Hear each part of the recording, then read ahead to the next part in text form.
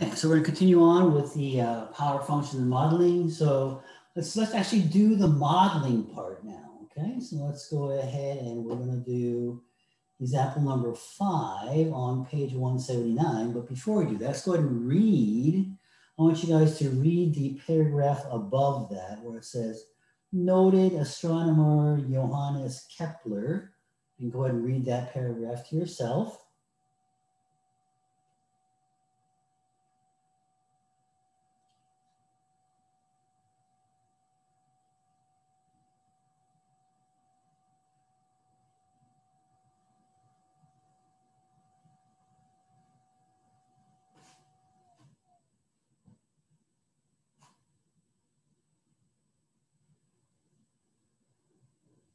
Because we're going to actually work with the data that Kepler had, okay, when he was developing his 3 laws of movement in astronomy, okay?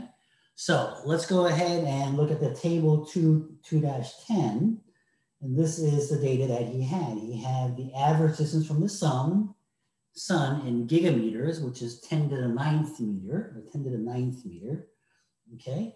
And then you had the period or the orbit days, how long it took for that planet to revolve around the sun, okay? So we're gonna go ahead and try to model this using your calculator. So I want everybody to go ahead and bring your calculator out. So go ahead and bring your calculator out. We're gonna go ahead and input the average distance from the sun, and that data will go in L1, and then the orbit days, or the period of orbit days, will go into L2. So go ahead and put L1 and L2 in there. And in order to get to that, you have to go to stat, and then you go edit, and then it should bring up L1 and L2. You should be able to go ahead and start putting or inputting the data into your calculator, all right?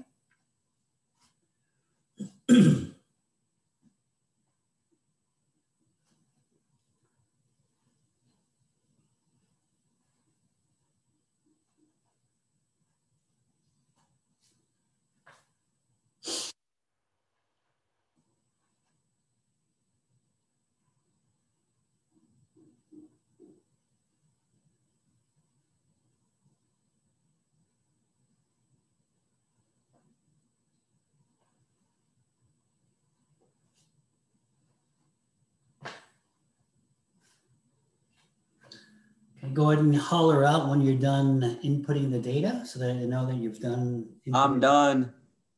Okay. Anybody else?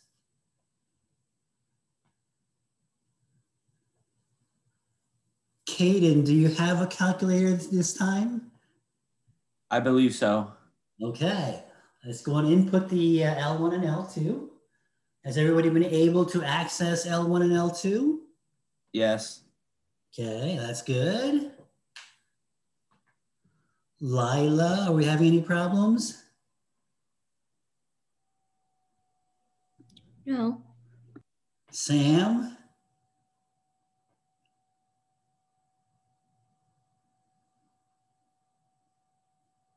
Hello, Sam.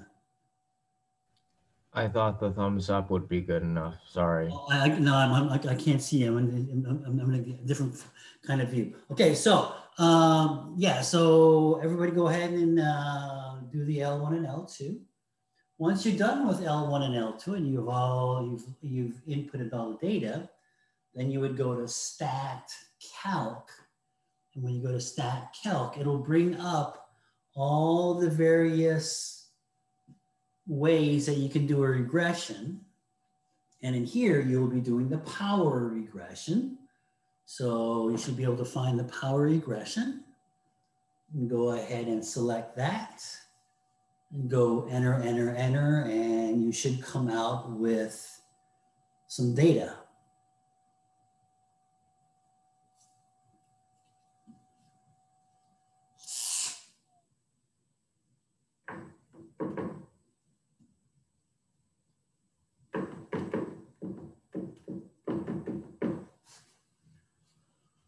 This is what you should have came out with. You should have come out with this with the A. I think this is the A and this is the B number. Is that correct? My B is 1.49962. Yeah, 1.49962 is very, very close to 1.5. And the A, did you get 0.2? Absolutely. Okay, cool. So also, some of you might have gotten an R or R squared value. Did anybody get an R or an R squared value associated with this regression? It was 0.9. They were both 1 pretty much. Yeah, 0.0999999 is 1, yeah, right, basically? Pretty much, yeah. Yeah.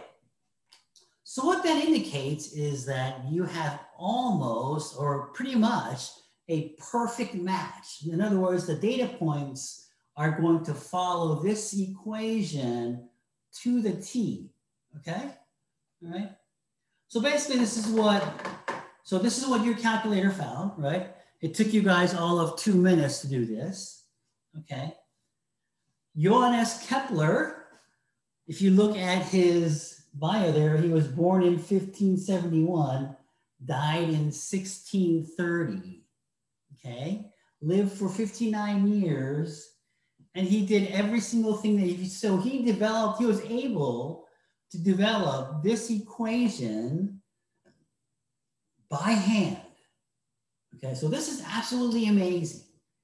Okay, that Kepler would be able to look at this data, the data you saw, okay, and without a calculator, looking at it and say, this is it, and come up with this equation. Okay, and this is why he is always, a lot of times he is known as the father of astronomy. Okay, all right. Okay, so anyway, so that's how you would do this. Okay, all right. Let's go ahead and flip the page. If you go to example number 6, example number 6 shows you a different one. It's a rubber ball data. Go ahead and read that. And I want you to go ahead and try to do the same thing. All right. In other words, you're gonna have to clear out your L1 and L2, reset your L1 and L2 to the distance and the speed. Here you are looking at speed versus distance when you, a ball at the impact. What is this? Doesn't really say what it is. Oh, the distance traveled. The distance traveled, okay. So go ahead and see if you can do that. And see if you were able to come out with the same data on page 181, or the same equation of page 181.